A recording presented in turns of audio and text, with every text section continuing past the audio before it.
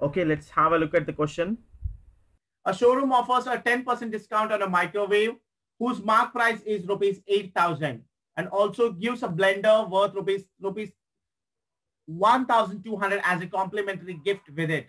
Even then, the showroom earns a profit of 20%. The cost price per microwave is.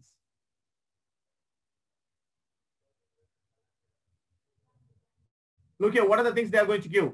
They are going to give a 10% discount as well as they are going to give 1,200 rupees complimentary gift. Even after giving the gift of 1,200 as well as a 10% discount, the showroom earns a 20% profit. Yes, how we are going to solve this? Yes, please understand, guys.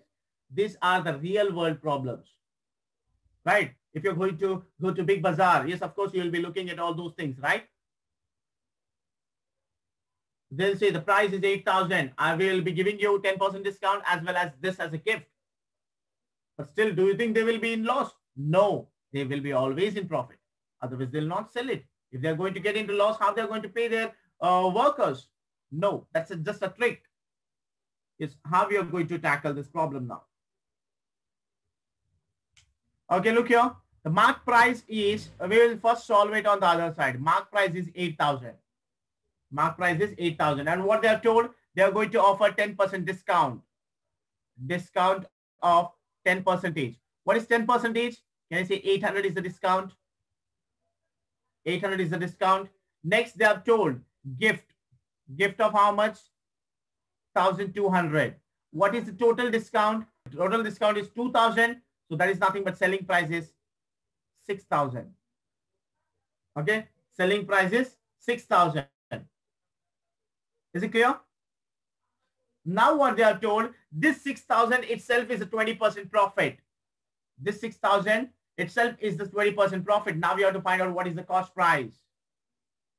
Okay. Here, this is the point where you need to try to get out with this. Okay. Look here. This says 120% is 6,000.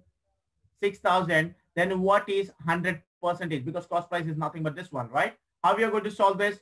100 into 6,000 divided by 120%. 0, 0 gets cancelled. So I can say 6 1 times, 6 2 times, 2 1 times, 2 5 times. So I can say 5 into 1,000, which gives us 5,000. So the answer here is 5,000 is the cost of the microwave.